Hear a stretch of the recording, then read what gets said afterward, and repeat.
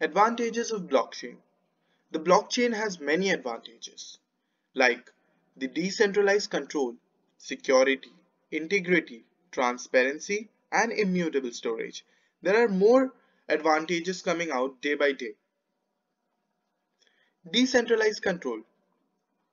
In the first figure, you can see there is a centralized server, which means that there will be this centralized server out here and many nodes will be there like this, all nodes will be there, which will be connected to the main server.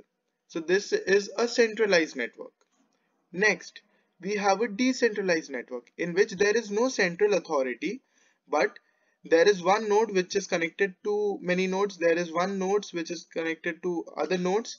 Like this, it forms kind of a forest which is having many trees, etc.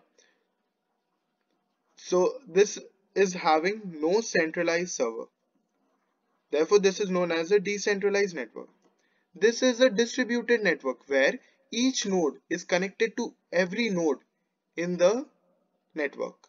This is practically not possible at this moment. Security. Blockchain maintains its security through hashing and asymmetric encryption, both of which are discussed in my previous video. Transparency and integrity. In a blockchain, especially a public one, everybody has a copy of the ledger with account numbers which is shown to everybody. So account number is basically your public key which anybody can see. And the password for that account number is the private key which only you can see. So in the ledger, all the transactions are maintained with the account numbers. Like you can see out here, there is this from and there is this to, and there are both account numbers. So this is the from account number and this is the to account number. There has been a transaction carried out from this account to this account. So you only know the account numbers, but nobody knows the identity, which means that nobody knows who's behind this account. So the transparency is maintained, but the identity is kept secret. Immutable storage. Blockchain has immutable storage. Once data goes into the block, nobody can change it because changing the data will change the hash of the block, which will let the other blocks go invalid because the connection will be broken.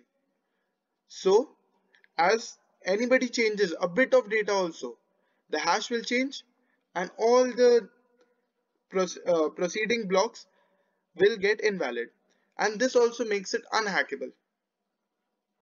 Structure of a block.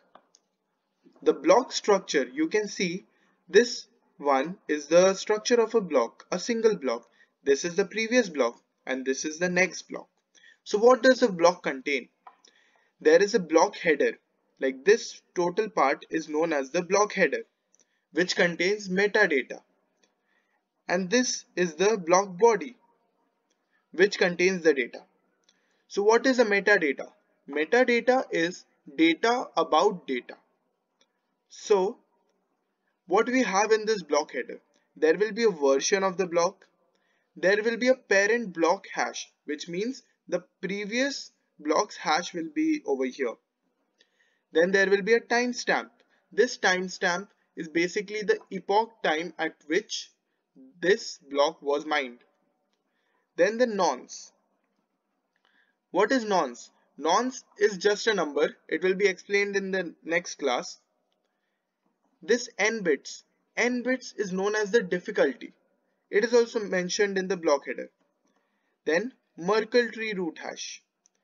This is the root hash of the transactions in this body. So, and in the block body, we have a transaction counter which counts how many transactions have happened, and list of transactions, like all the transactions like from, to, value, everything is kept in a structure, and then all this list is kept in this transaction list. Merkle tree.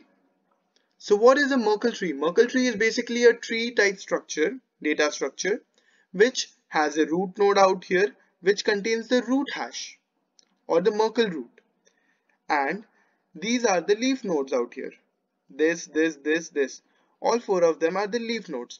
So what happens? Think we have four transactions. So here we have four transactions, transaction A, B, C and D. So what happens? We pass this transaction data to a hash function and then this hash is stored in the leaf node of the tree. Same for B, same for C and same for D. Now what happens? We take this leaf node and this leaf node and we combine their hashes and put it in the parent node of these two child nodes. So this parent node will contain the hash of combined data of combined hash of A and combined hash of B. Same with this thing, the parent node will contain the combined hash of C and combined with D. Now this root hash will contain the combined hash of this part and this part. So at the end there will only be one root hash of the impossibly many transactions that can be stored in a block. There will be only one root hash which will come by combining all these different hashes together. Next, why are we using this Merkle tree structure? Because it has a time complexity of log n with the previous time complexity of a list to be n for checking any transaction and verifying it.